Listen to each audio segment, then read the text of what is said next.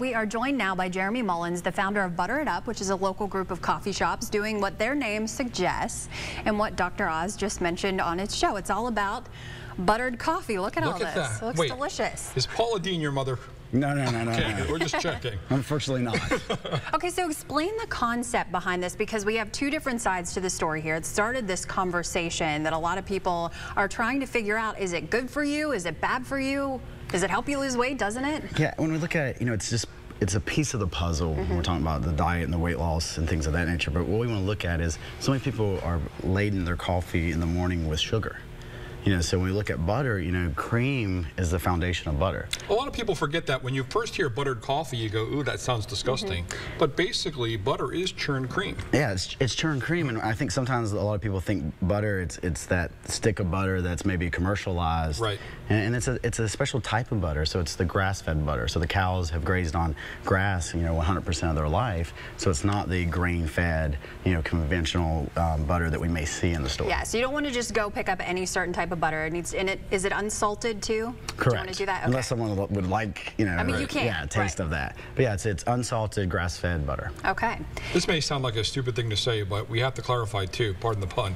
It is butter. A lot of people have margarine in their refrigerator right now, and they interchange them with recipes and stuff. This is not the same thing. Correct. You want to make sure you have butter. Yeah, especially when you start talking about the nutrition and the health. That's what we go into. What we're trying to do is really like a farm to table. And we're talking about 100% grass-fed butter. That's totally different than maybe a chemical enhanced or altered margarine. And what we've seen in your shop is you've got a lot of people who are really dedicated to fitness who are buying into this. I mean, I've been there several times, and everybody there looks like... Yeah, if we look at this trend of the last, we say since the 1970s, everyone's working out more, but we continue to have a rise in obesity and a rise in diabetes, and what we're trying to do is maybe turn conventional education or nutrition education on its, its head and go with a, a lower carb approach with a higher fat. Okay, so let's talk about this fat that you're putting in the coffee. Let's go ahead and make one. You show us how to do it, because you don't want to pile all of this in one cup of coffee, I'm sure. One of the biggest mistakes that we see, so we talk about this, and sometimes maybe, for me doing it for the last 3 or 4 years, we forget to tell people to blend it. Okay. So when we ask them to put, the butter into the coffee, they forget, and they just kind of scoop. Why is blending so important? Because, a lot of people at home, if they're looking at doing this, think about the fad that's in coffee's making right now with those single cup. You can't really do that with this. Right. We go in. We can go into the importance of having a local blend or a organic blend of coffee. Also, but what we want to do is we take fresh brewed coffee. All right. Preferably organic. We like to support local, which is where we get our coffee from. Okay. And then we use an ice cream scoop, which is going to be a little bit over a tablespoon. All right. And we're just going to put it in. And for a 16-ounce coffee, which we're making a little extra for all of us today, we would do 2 scoops of this. Some clients will ask for a little more, some for a little less. But usually for a single serving, you want to do just 1 tablespoon. When we're looking at 1 cup of coffee, it is 1 tablespoon of the butter. And again, people are looking at that and saying, oh my goodness, that's a lot of fat in there. And this is, the mistake a lot of people make is they'll fix it like that and leave it and attempt to drink it. But we have to remember that fat is not bad for us. We're looking at roughly 100 calories per tablespoon, for the butter. And like I said, that mistake a lot of people make is they'll have 1,000 calories of sugar in their coffee in the morning. Well, look at the coffee drinks that are so popular around this country right now. You wait in line, people are buying frappuccinos, all these kinds of things, even at fast food restaurants these days that are cashing in on that craze, and that's some of the most caloric things that they actually have on the menu. Correct. And we go back to the, what was drawn on the screen with Dr. Oz, that vicious, what we call the vicious up and down cycle. A lot of that's also related to the blood sugars and the insulin level. Okay. So the individual drinks, a load of that sugar, their blood sugars go up, then they have that crash that comes in, so they think they need more caffeine. But this will curb that, so let's mix it up.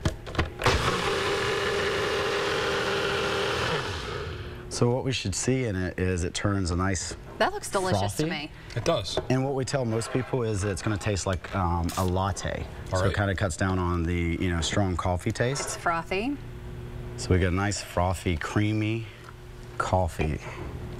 So this isn't about counting calories, it's about maintaining your blood sugar level the same way. Yeah, and it's, we look at, nutritional approach we go is, to maintain blood sugar and insulin levels.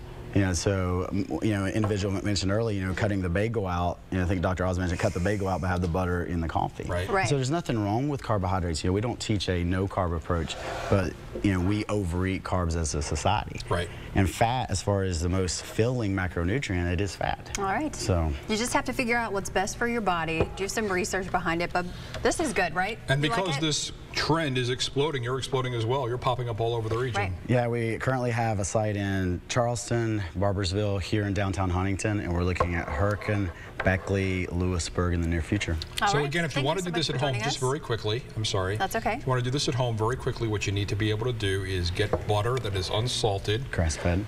grass-fed, preferably whipped or not really? No, just Doesn't matter. Nope. All right. And again, 1 tablespoon per 1 tablespoon per cup. cup. Thank you, Jeremy, for joining us. Delicious. Thank you, guys. All right. And if you would like more information, of course, we'll have this posted over on WSAZ.com. You can just click on featured links.